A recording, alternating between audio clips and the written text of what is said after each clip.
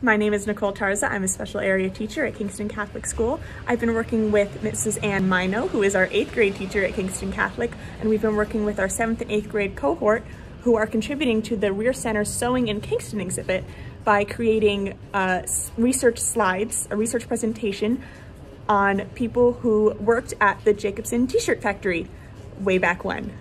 We've really been tying it in with social studies because of immigration and our community and just learning more about it.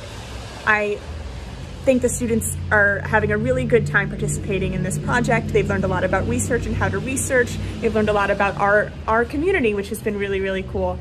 And I've loved watching them get excited about it. So we will see you at the Reher Center in 2021.